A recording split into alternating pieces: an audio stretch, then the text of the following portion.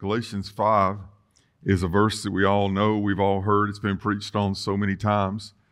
But the fruit of the Spirit is love, joy, peace, patience, kindness, goodness, faithfulness, gentleness, self-control. Against such there is no law. And those who are Christ have crucified the flesh with its passions and desires. If we live in the Spirit, that's what we're going to be talking about. Let us also walk in the Spirit, trust in the Spirit, so that God can do in our lives what only He can do. Let's go to the Lord in prayer. Father, I thank you for everything that we've been able to enjoy this morning, the things that we have talked about our country and the freedoms that we have in our country. And we do pray your blessings upon our country, upon America. And for all those that you ask us to pray for, those in government and the national government, our state and our local governments, for those that protect us, our policemen. We thank you for our firemen, our first responders. We thank you for all of those who do so very much, and we are very grateful that they're there. But Lord, we know you are high and lifted up, sitting on the throne of glory. And Lord, we pray blessings from you first and foremost. All is vain if you don't bless.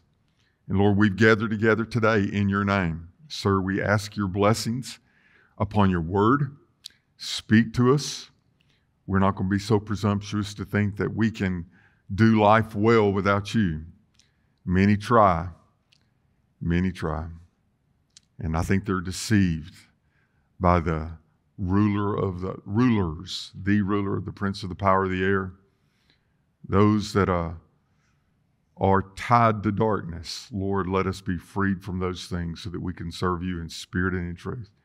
Jesus, may you be high and lifted up. And sir, we ask you to send your Spirit to overflow, not just be here, but to be in charge. May your will be done for your honor and glory alone. In Jesus' name I pray. Amen. Ephesians chapter 2 is a very well-known scripture. And you he has made alive who were dead in trespasses and sins. All of us were born with a sinful nature. And because of that sinful nature, all of us lived a life only thinking about ourselves, wanting the things for ourselves. He says in verse 2, in which you once walked according to the course of this world, according to the prince of the power of the air, the spirit who now works in the sons of disobedience. Let us be clear. Satan sinned. And his sin spread. Satan went to the Garden of Eden to go after God's created humans, Adam and Eve. And they also fell into the lie. And because of that, we have lived in that same lie. We were born in sin and we needed redemption. Have you ever thought about God's greater kingdom? All the stars and beautiful stars that are out there.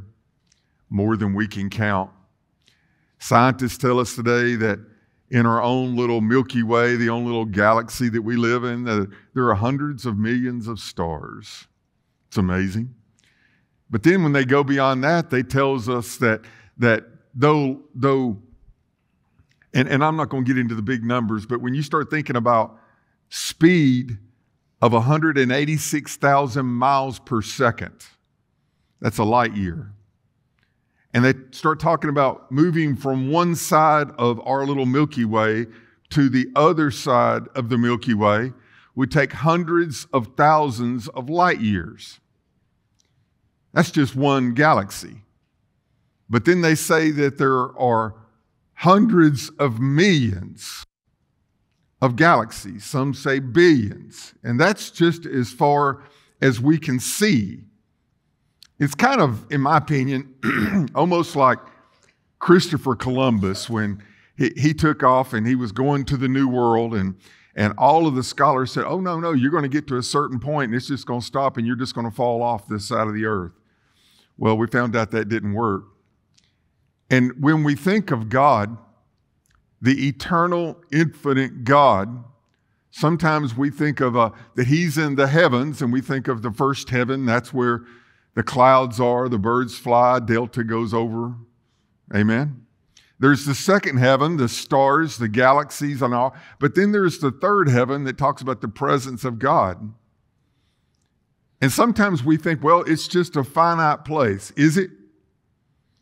I wonder if the galaxies go on in infinity. I wonder if they too, like our God, have no end. We do know some of the creations of God. The Bible doesn't tell us everything about all of heaven. It just tells us what we need to know. It doesn't tell us everything that God knows, but it's everything we need to know. And it tells us that there were angels, innumerable. That's more than I can count. Innumerable. And it tells us even then that, like Satan, 1/3 of the angels of the creation of God, they fell into that same lie. The lie is that they could depend upon themselves, that they could be in charge of their life, that they knew better and they could do better. And that was sin because it was not trusting and believing and falling in allegiance and in need of a holy God who could sustain. Even they did not realize, but they could not even take a breath without the Almighty God's ever graceful hand. But we know that was sin. And we know that they were separated from God because of that sin. And those fallen angels, we call them demons. They have many names. And they feel what it is like to live without the touch of God. And they are in anger, in frustration, and in pain. I've often wondered if they miss the presence of God. I've often wondered, because of the mistake of trusting in themselves, what pride did to them, if they wish that they had peace once again. Wouldn't that be the definition of hell? To live with no love, no joy, no peace, no patience, no kindness, no goodness, no faithfulness, no gentleness, no self-control. That would be a terrible way to live. Yet God, in His love and in His life, came to give that type of life for us. And yet in the world today, we see so much brokenness, don't we? So many people are stumbling in their sin, led by the pride piper. I don't call him the Pied Piper, I call him the Pride Piper. And they just fall right in line with him, and they go on to say, I'm self-reliant, I'll do what I want. You talk to them about their life, and they'll say, I'm okay. I was thinking in Sunday school today, I've been a Christian for over 52 years, and I will tell you, I can't say my life's okay, not outside of Christ. Christ made a difference. Christ made a difference. Now, our natural reaction to sin in our life is that when you know that you've done wrong, is we'll just say, well, I'll just quit. Y'all ever done that? I won't ever do that again. I used to work with addicts. I'll never take another drink. I'll never do another drug. I'll never gamble again. I'll never lie again. I'll never stretch the truth again. Sounds like politicians, doesn't it?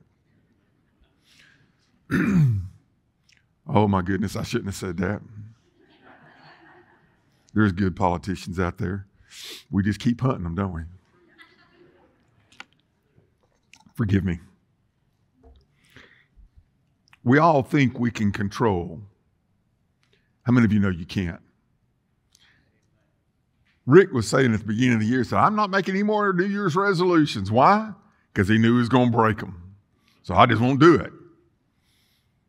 I'll quit it. I won't ever do that again. That's works. That's self-effort. That doesn't work, folks. If you go to a factory and you want to produce a product, you will get everything together and you will produce by work. It will turn out a product, whatever that product is. But a machine cannot bring forth fruit. Fruit comes from life. It is produced by life and it is sustained by life. John 15 says we're supposed to abide in the vine. Jesus is the vine. We are the branches. If we're cut off from the vine, we can do nothing. We will be dead. We will be of no use other than to wither up and to be burned in the fire.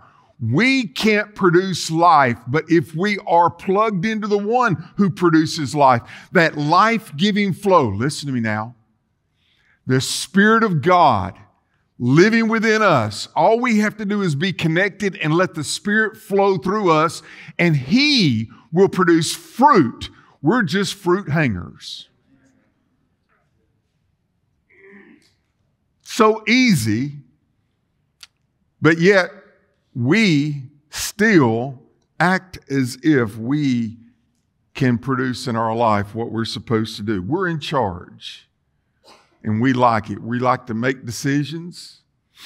We're all control freaks. You've heard me say that. Control is an illusion. You've heard me say that. But yet we still follow our own wisdom, our own way. But the Scripture tells us in Galatians, the fruit of the Spirit, the life-producing fruit that God produces in us, relying upon Him. Really, there's only one fruit. Now, you say, preacher, you just read to us 9. Yes, I did. I read to you 9 fruits of the Spirit. But how many of you know there are more fruits than that? If we were going to talk about the attributes of God, could we come up with 100? Could we come up with 1,000? I mean, if we had time to think about it, when we step into heaven, 1 nanosecond into heaven, we're going to be, number one, we'll have a greater comprehension. We'll have a new way of thinking. And when we see the glory of God in that place, unfathomable will be the grace of the glory of God that He will open up the treasures of all that is good, everything that is good, and we will be the full beneficiaries of it. But yet in this life, we think we can control and manipulate those things other than just abiding in the one who can. There's really only one fruit, and it is love. Because when I was dead in my trespasses and sins, it was God's great love that saved me. I don't understand why God would leave all that to come here, to put up with all this, to be treated the way that He was, other than His love. And yet when I was 10 years old. Some get saved younger, some get saved later. I really personally believe that you can have a full appreciation of God no matter what age you got saved. But I think some people who have lived longer and have sinned more, when they find the grace of God, they have a little bit of a greater appreciation for it. Don't you? Love.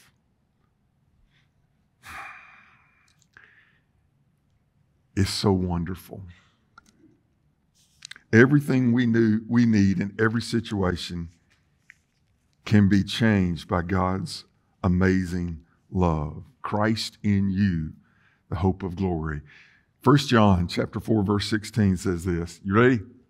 God is love, and he who abides in love abides in God, and God in him. Let me read that again. God is love. He who abides in love abides in God, and God in him. I can't produce the fruit, but the Spirit of God will produce it in me. So as I'm living I just have to live and trust and ask and repent when I don't do it. And what I need to do is let God's Spirit of love flow in me. Not my spirit, His Spirit. In every action of our day, every outgrowth of the Spirit of life should flow through us. Let's talk about these real quick. This is the fruit. Number one is agape, love. That's the number one. Now let me remind you, agape means to cherish. It means to cherish in such an amazing way that it totally absorbs you. Nothing else. Once you find that love, you will give everything to receive that love. When I was dating my wife, I went from like to be fond of to, hey, I thought she was cute. I chased after her. I literally did. You can ask her. I ran through a parking lot. I didn't run. I walked real quick through a parking lot. Interrupted a conversation just to get a date. And it worked. And the more that I got to know her, the more I knew that she was different from anybody else that I'd ever dated. And I dated quite a bit. And when I found that one, I didn't want to turn loose of it.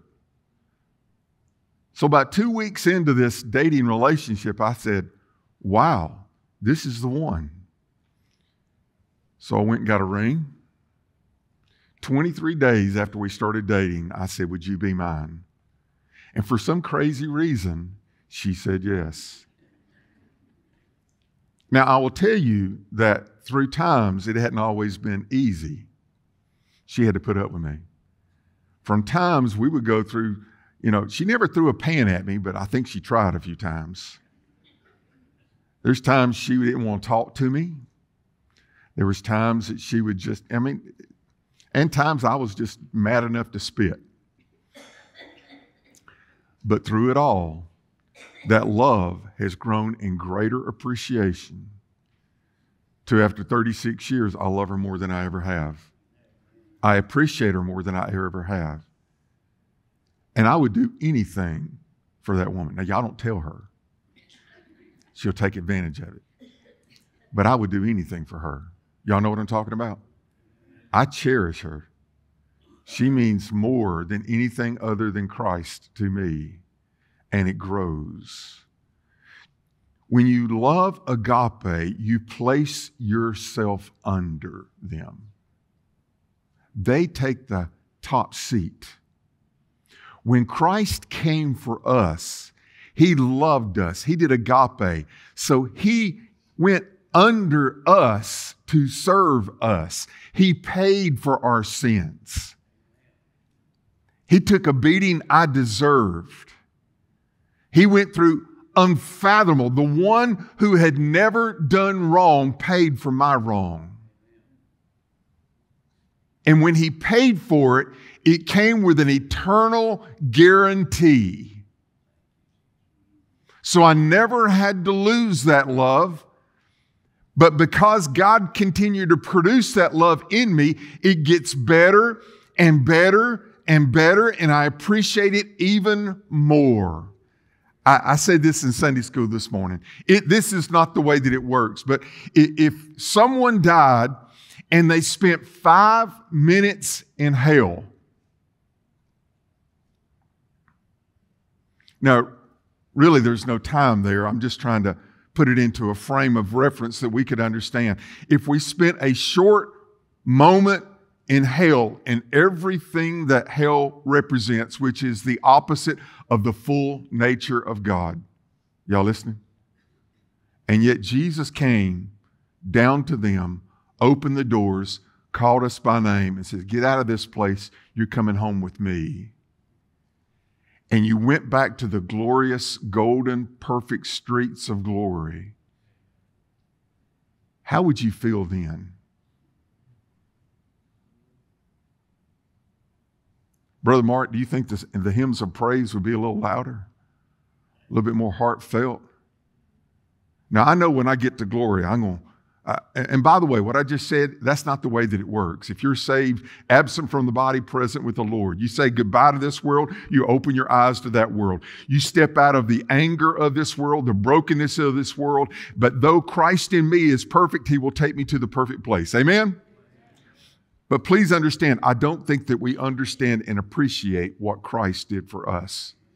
And if we did, and we knew that it was everything that God did for us, not any works of our own, but this love that I'm being able to live in and understand and appreciate and want more of is being produced in me by His Spirit. Though He is now in heaven at the right hand of the Father, listening to prayers, answering prayers, waiting for someone to come to their senses and say yes to the wooing of the Holy Spirit and come into their life and save them. And He could let the blood be applied and the name to be written in the Lamb's Book of Life, and everything will be settled for that person. He's doing exactly what He needs to do right now. But while He's there, the Spirit is here.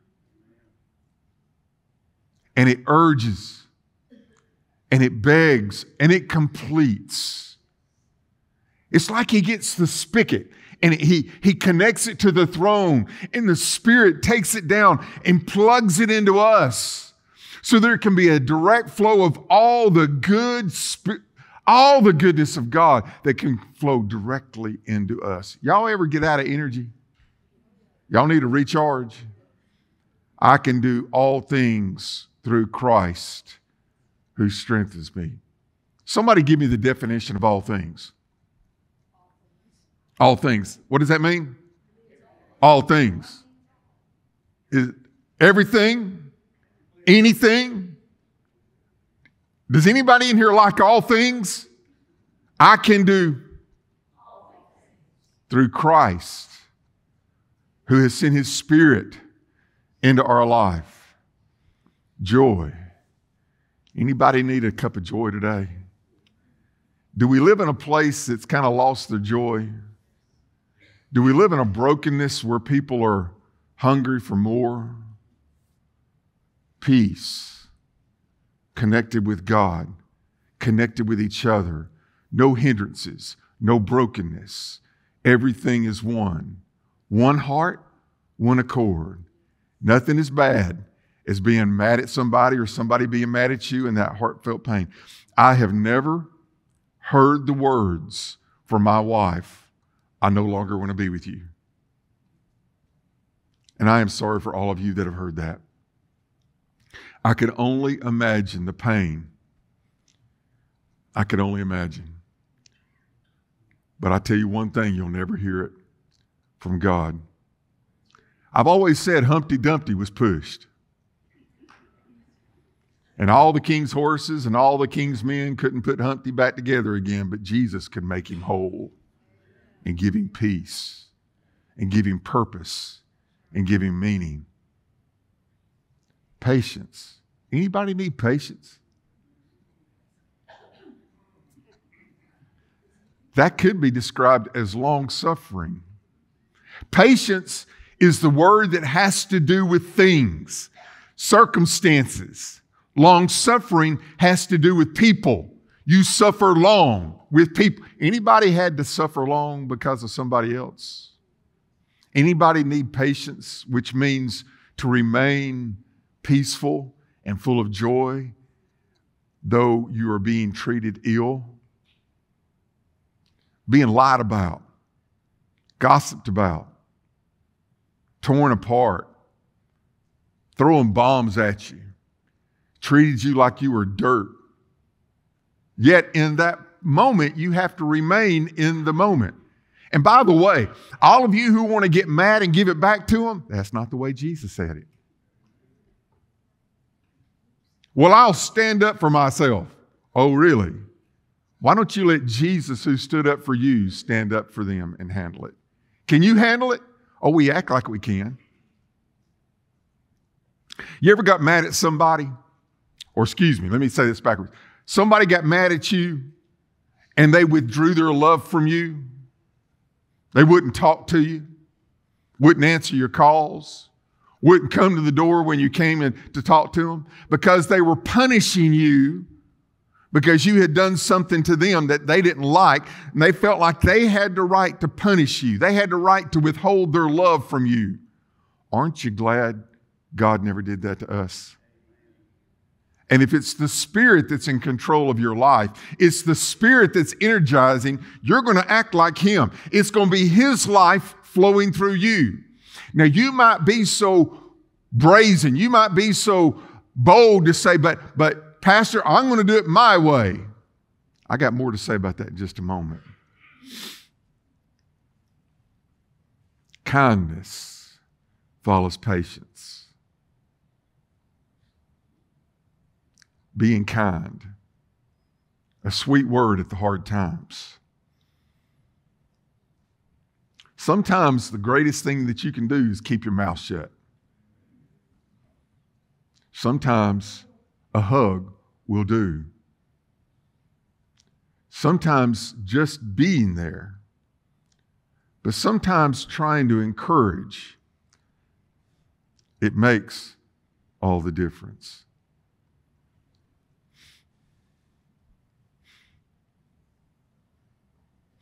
Goodness. We need a whole lot more of good in this world, don't we?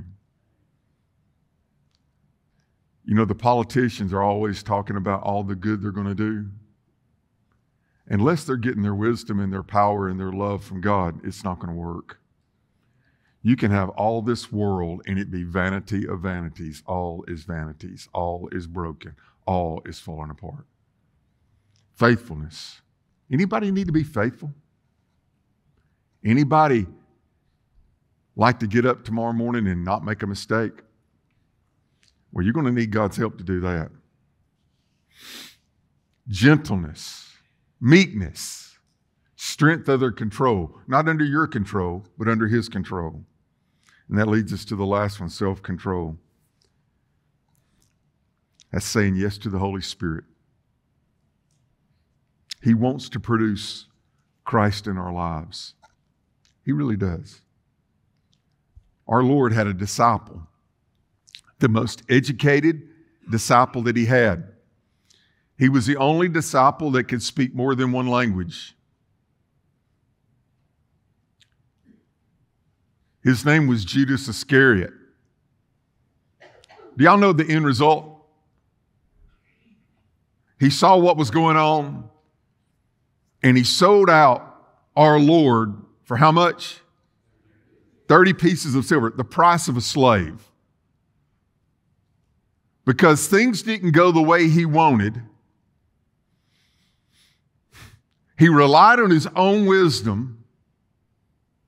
He saw all the terror and the turmoil. He saw he could read what was the writing on the wall. He heard Jesus say, "They will kill me, they will crucify me."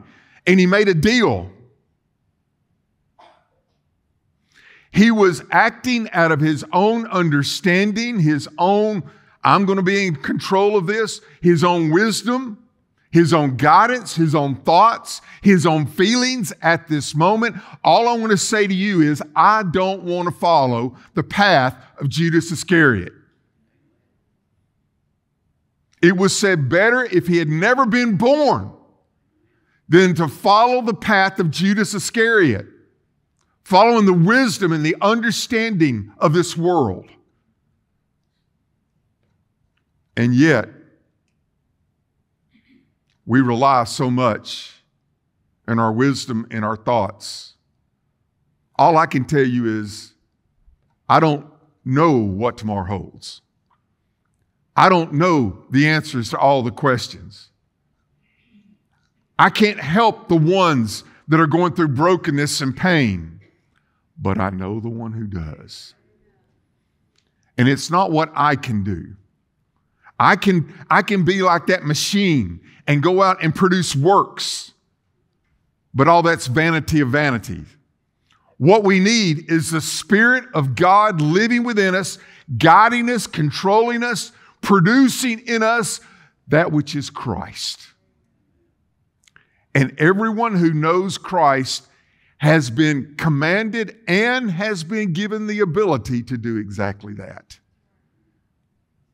If you say, I can't, you're literally saying, he can't.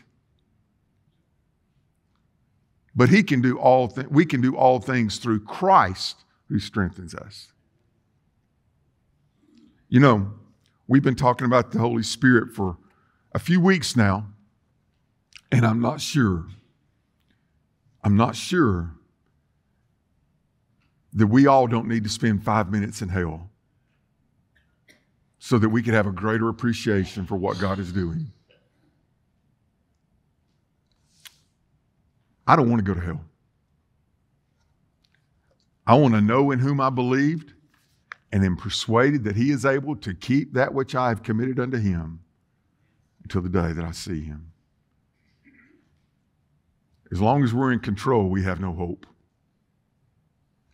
Church, we are to be the microcosm of the picture of the love of God to this world. But as long as we're doing it, that's all we're going to see. They're not going to see any difference between us and anybody else. What we need is the love of God. If you're hungry for the Word of God, the love of God, I hope you open up your heart and let him in. And if there's anybody here that doesn't know Jesus, if you die without knowing Jesus, you will go to that place called hell, not for 5 minutes, but for all of eternity. Please don't go there.